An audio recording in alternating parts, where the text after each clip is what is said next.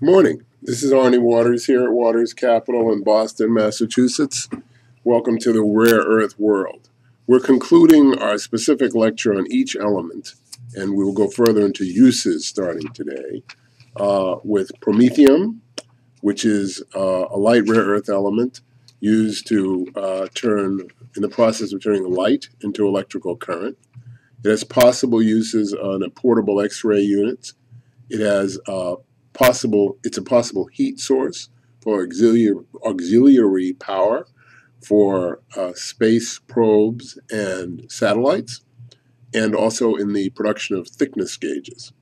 Samarium is used extensively in motion picture lighting, permanent magnets, optical lasers and masers,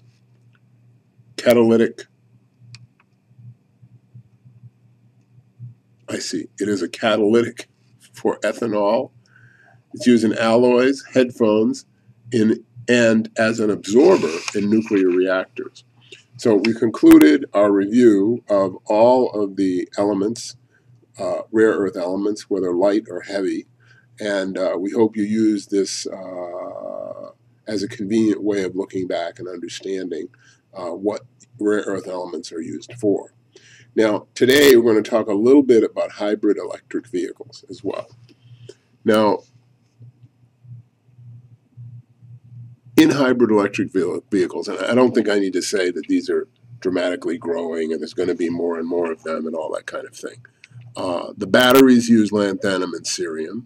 The catalytic converter uses lanthanum. The electric motors use specialized batteries that require rare earths.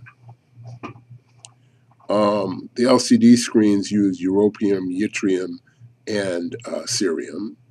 The component sensors use yttrium, and the hybrid electric motors and generators are neodymium, praseodymium, dysprosium, and terbium. The glass, the mirrors, the polishing power all use cerium, and the fuel additive is cerium and lanthanum. So what we've got here is a situation where dramatic increases in uses. I'm going through all this because if you listen to many conventional analysts, they tell you that rare earths are basically an old story. And now we're entering a period where there's not going to be a new story in rare earths, so get out of rare earths. And what we're trying to point out is that the multiple uses of rare earths and human ingenuity are going to provide a continuation of very strong returns to investors who acquire rare earth companies. We've made 5 recommendations, and we'll go over them again in a different episode.